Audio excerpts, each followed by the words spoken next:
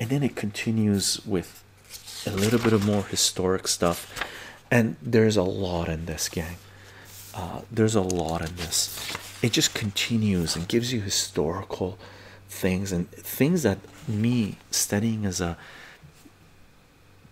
geophysicist, studying geology, hydrogeology, geophysics, mathematics, and physics, they never taught me anything about Vernadsky, the Russian scientist, philosopher that he's mentioning here, right? So just imagine studying honors geophysics, math with a minor in mathematics, coming out of one of the top universities in Canada, probably the top university in Canada in regard, well, not probably, the top university in Canada, United States, in regards to hydrogeology, which I studied, which was Waterloo, Ontario at the time in the 1990s, right? Number one university in regards to hydrogeology and environmental work and stuff like this. Never did I take a course, did any professor, 5 years there, mention Vernadsky's work.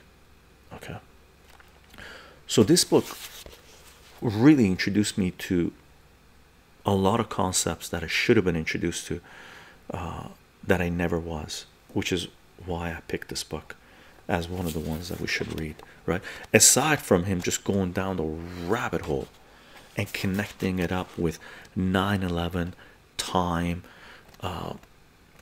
Mayans, a Mayan calendar, cycles, and all that jazz, which I found extremely interesting. Okay, extremely interesting. So that's a quick little intro to this book. Oh, here, I just want to put this bookmark I had in the right place again. Okay, and again, gang, Time and the Technosphere by José Arguelles, the law of time in human affairs.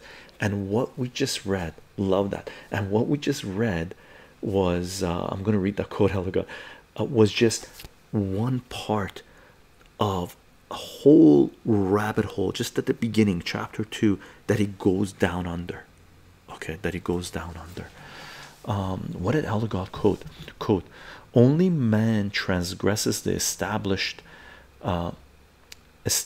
order, upsets the equilibrium, though whether he materially cripples the transforming mechanism or merely redistributes it, we cannot at the moment be sure.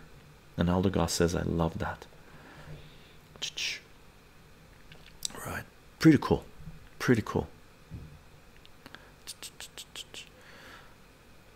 Good evening, Ali. How are you doing? Adam Davis. Better to be on the world's time rather than man's time. Indeed, indeed.